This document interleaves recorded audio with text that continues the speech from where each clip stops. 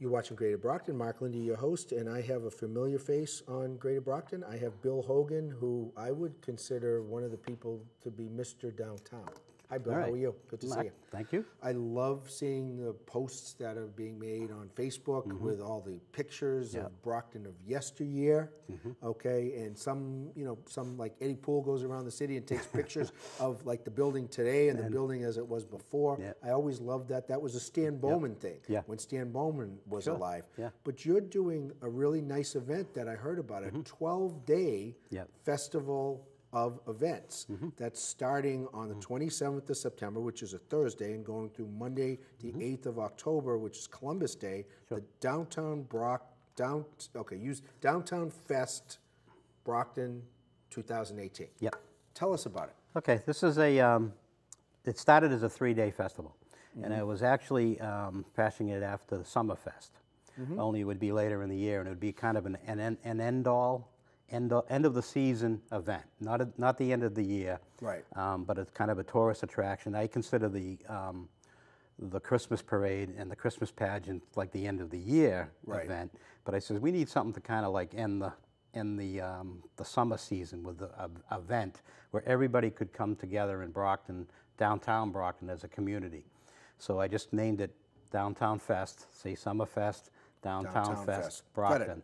And everybody that did anything at all positive in Brockton, businesses, nonprofits, churches, any community activities, the Ash Street Playground, the James Egger Playground Association, they could all be part of this by coming downtown. And if they were in the downtown area, like maybe the James Egger is kind of close to the downtown area, they would maybe have events at their place and celebrate the year. So it was a kind of a homecoming. I actually call our reunion marketplace on so many dates here. I think it's September 29th as a kind of a reunion marketplace, a homecoming, where you just come to downtown. And my museum is like virtually in the center of Brockton. It's on the corner of School and Main Street. And I haven't measured it out, but geographically it does look like it's exactly in the center of Brockton.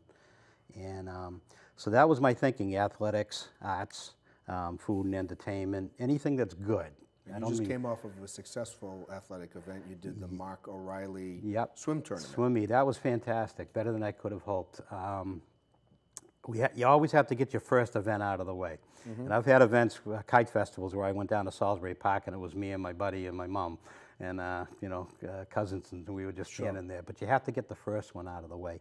Well, we showed up at the pool, Cosgrove Pool on the east side, and the parking lot was full. We filled up the whole parking lot. There was probably 60 to 70 swimmers, and it went from 4 years old all the way up to probably about 65, 66 years old. I swam. I almost had a heart attack. We don't want that to happen. No. And but we had a great time. And Mark O'Reilly, well, we're talking a little bit about, was my community school coach and my assistant coach at Brockton High. I was a swimmer. Mr. O'Neill was the head coach, and then on the community school it switched. Mark was the head coach, and Mr. O'Neill was the assistant. And it was quite a time for us. Brockton sports were really on a high. We were winning Super Bowls. What year was that? 73, 74, and 75. Okay, and I came right after you. I wasn't a swimmer. I managed to help manage the swim team. Okay, Mark O'Reilly and Brendan. Brendan still looks very young. He looks younger than me. And I worked with Mark O'Reilly when he was in Jack Eunice's office as the chief of staff. Years later, my dad lived to be 90 years old, partially because he used to swim laps in that pool with Claire Appling. I remember she was a marathon Nancy swimmer. Smith. Okay, Dad was always in good condition. He said, if you want to stay healthy, swim. Okay, but in my day, in order to do, you had to take swim for gym class. Well, I figured out you could manage the team and still swim and not have to do it in gym class. So that was a way of kind of end running the system. Because I didn't like to swim in organized groups. I like to swim more the laps. But recreation. That was a great event. This event, okay, 12 days, that's ambitious, going from 3 days to 12 days. So what types of things are going to happen at the event? Well, we start out actually on Thursday night, and this has been going on for quite a while. Rob Sims, who was Marvin Hagler's younger brother, came up with the idea actually of coffee having coffee with some local boxers.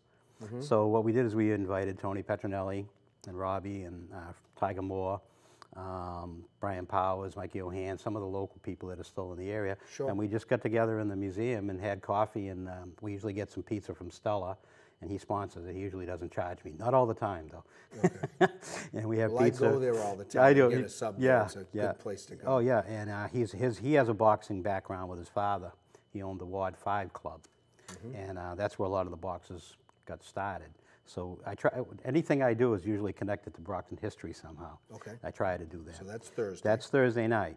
And the Prava, who we were talking about before this, is proving to be very popular in downtown Brockton. Well, they run Thursday and Friday every day of the summer. Right. Well, they happen to be running the 27th and 28th. Yep. So I just put them on the schedule. Sure. They're not sponsoring it. We know money is exchanged. They just happen to be there. So I'm promoting it as far as Incorporating other events. Exactly. I do that for anybody. Yep. The guests just before here, they have an open house on the 27th. Right. So they're going in the schedule. Good. Again, no money changes hands. They have their open house. It's on the schedule. Sounds good. Friday night, now Friday afternoon, I wish I was a little more prepared for this. From 2 to 8 p.m., we're having a boxers open house at the Brockton Public Library. Okay. And it'll be exhibits, boxing exhibits throughout the library. Well, thank you for including the library as the chairman of the Yes, board. I'm glad I'm you're the part of the trustee, yep, library. yep. We want everybody to come to our I downtown love the library. The library is a museum. It's sure is. art museum, history museum, and resources, And it's going to be research. a performing arts center too. We're Yeah, going to do music I with heard. Paul. Yep. And if I had it my way, there would have been a stage off the back of the library, but that's a story got time. for another day. We got time. We got another time. What do I have left for time? I have 2 minutes left, Okay. Bill, so All right, we'll go to Saturday. Saturday on the 29th is a big day. Yeah. We have a car show that comes to Brockton, and it's on the corner of School and Main Street in that area. We try to find as many parking lots as we can. Okay. And last year we got about 150 cars. We expect about 200, 225 this year. And that tells me alone that there'll be at least 225 people at the event because somebody has to drive the car there. Exactly. Okay. And they usually don't come alone. The Prava will be going off that day from 10 to 4. So that'll bring another 300 or 400 people. Then we have history on display in Brockton. We're putting some history displays right out on the sidewalk. And then we have vendors that'll be coming anyway, that always do. I'll have entertainment. City Hall Plaza, Thunderbolt Productions, who you deal with them quite a bit. Sure. We'll have bands playing. And the Prava will have their bands. So it's two different entities going at the same time, and hopefully we'll be far enough apart. 1 minute, and I'm giving you 30 seconds of it. Okay, so that's it. It's a community event between September 27th and October 8th, Columbus Day. If you're interested in being a part of it, come down to the museum. We also have a Facebook site. I searched long and hard for this title. It's called Downtown Fest Brockton.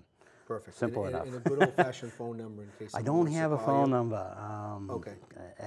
Okay, so I'm sorry, go to I the just don't. Facebook because you can do a message there. And you like person-to-person, so I do. come and see you. Yeah. Bill, Thank you, thank Mark. you. Very Always a good. pleasure. Yep.